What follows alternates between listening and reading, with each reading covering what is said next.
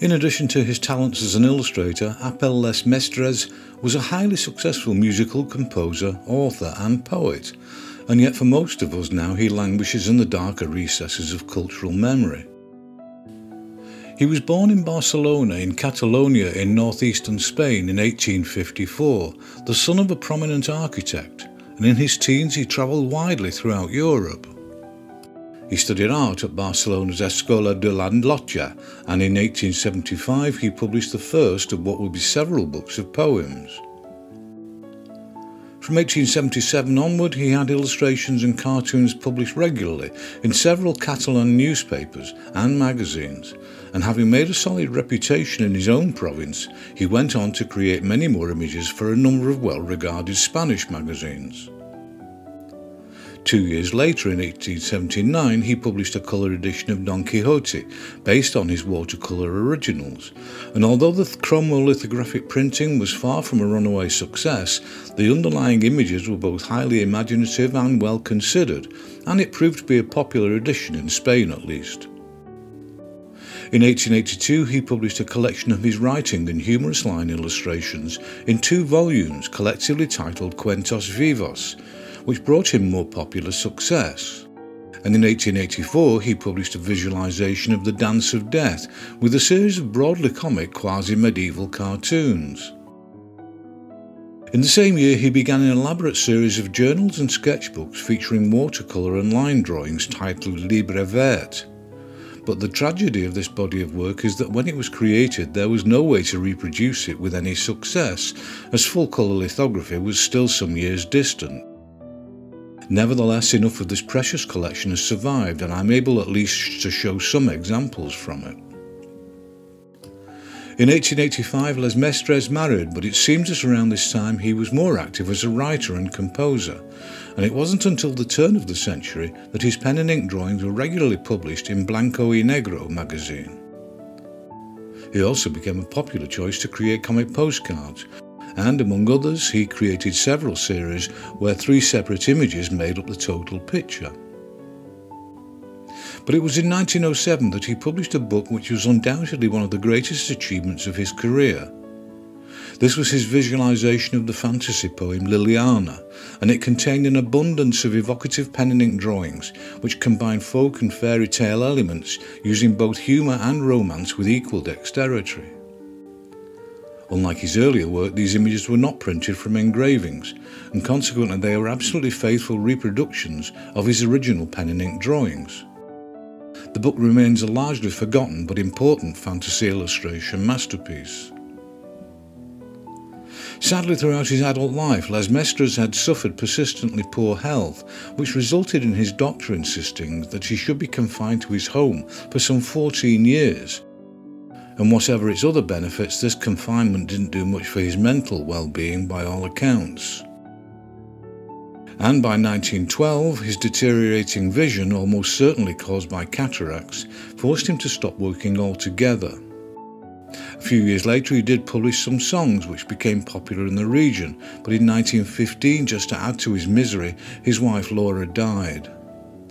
And in 1936, just after the start of the Civil War, Apel les Mestres died at the age of 81. I have no idea why, but French illustrator and poster artist Henri Thiriet also used the more English-sounding Henri with a Y, which led to some unwanted confusion in my research. He was born in 1873 in Épinal in eastern France, and that's pretty much that for biography.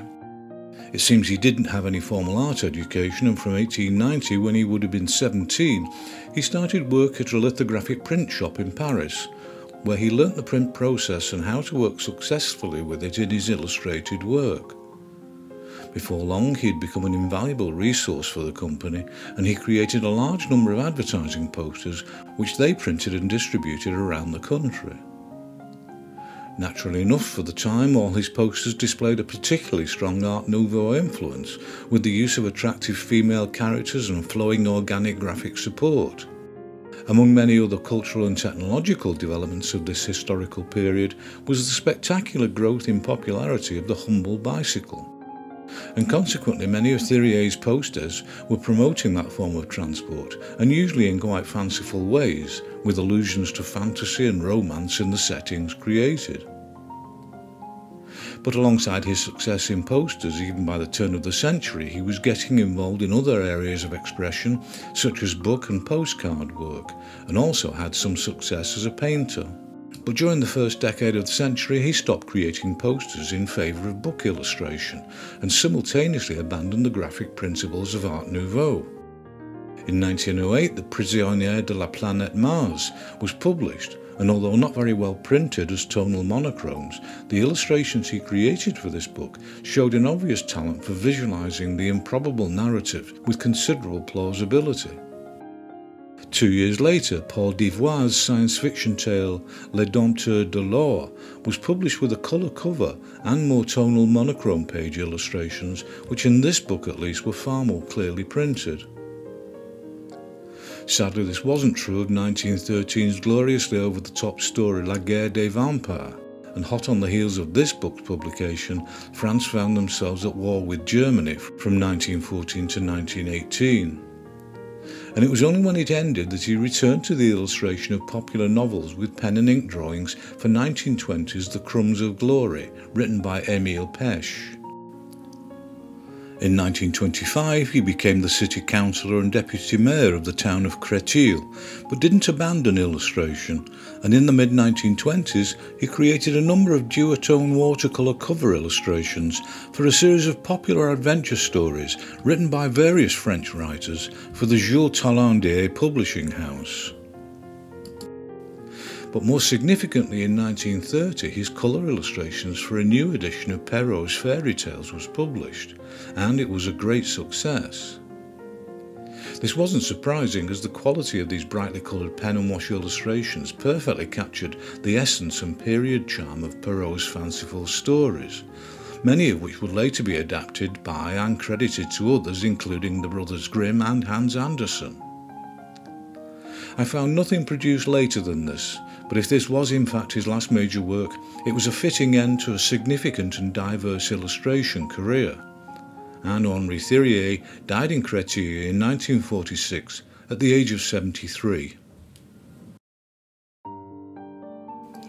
Wallace Morgan was born in New York City in 1875, but not long after his birth the whole family moved to Albany. It seems he was clear in his ambitions from an early age, and as soon as he had finished high school, he returned to the city and took tuition at the National Academy of Design, whilst also working part-time at the New York Sun. In 1898, when he was 23 years old, he took a full-time job with the New York Herald as a journalistic illustrator. The nature of this work honed his ability to work fast and accurately. In 1907, Morgan illustrated the comic strip Fluffy Ruffles, with verses written originally by Caroline Wells, although only a year later she was replaced by Charles Loomis. It became immensely popular and led to the publication of books made up from the series of newspaper features they'd created. This was a remarkable piece of work, not only because of the expressive qualities and visual engagement of his gestural brush and pen drawings. Although this was not a book for children, it was effectively a picture book, and the visual element was easily the dominant aspect of the book and highly unusual for the time. But despite his full-time job with the Herald, Morgan was also working for others, including Life, for whom he created some frivolous colour work. In 1908, Morgan illustrated the book Cy Whittaker's Place, written by Joseph C. Lincoln, with a large volume of remarkably evocative pen and inks, and he was prolific as a book illustrator in this period, with many more highly descriptive monochromes for others, including Rosner by Myra Kelly, and two for the author Richard Harding Davis, with 1912's Red Cross Girl and The Lost Road published a year later. Not long after, Collier's magazine sent him on a mission to tour the USA with the writer Julian Street. This task kept him creatively occupied for several years, and as well as the magazine articles, their accounts of their travels spawned two popular books which were published in 1914. When America joined the Allies to fight in World War I, Morgan put his ability to sketch quickly to good use, with a series of expressive visual descriptions of combat with an immediacy lacking in photography at the time. and they formed an exceptionally immersive historical record of the conflict. After the war, Morgan returned to work in his studio in New York City and illustrated Ring Lardner's comical account My 4 Weeks in France, with a series of graphite and charcoal illustrations possessed of considerable comic energy. Throughout the 1920s and into the 30s, he remained a ubiquitous presence in books and increasingly featured in popular magazines. And although his undoubted strength was in his ability as a linear illustrator, there were also a few of his illustrations published using overlaid washes of bright loosely applied watercolour, including the book We Owed It to the Children, written by Grace Roosevelt and published in 1935. And following a 40-year career in illustration, Wallace Morgan died at home of a heart attack in 1948 when he was 73 years old. British designer and illustrator Dora Batty was born in Colchester, Essex in 1891, the youngest of 3 daughters of the Reverend Thomas Batty and his wife. She later attended Chelmsford School of Science and Art, but unfortunately the earliest example of her work I've been able to find is the first poster she designed for London Transport in 1921, by which time she would have already been 30 years old. Many more commissions from London Transport followed throughout the decade, all of which fell broadly into line with the Art Deco style popular in Britain at the time. Batty displayed a keen sense of aesthetic balance and particularly effective use of limited palettes of flat colour in the images she produced. She also found time to create line-only illustrations for a trio of books of poetry written by W.H. Davis between 1925 and 1927. Nevertheless, London Transport continued to be her principal client, and by this point she had become one of the company's most frequently commissioned poster designers, with a series of particularly striking images which successfully combined the sensibility and languid grace of fashion illustration with a natural flair for floral decoration. Around the turn of the decade, she also created some show cards for a shoe manufacturer and enjoyed considerable success as both a textile designer and a ceramic designer for a range of major companies in Britain. From 1932, Batty also taught textile design at the Central School of Arts and Crafts, but continues to work in all her creative endeavours simultaneously.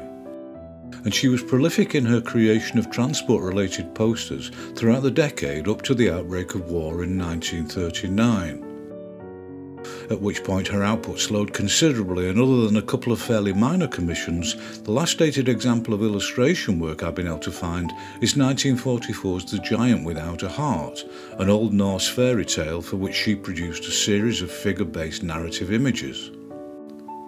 But she continued in her role as an academic and created textile designs up to her retirement in 1958, and Dora Batty died in Essex at the age of 75 in 1966.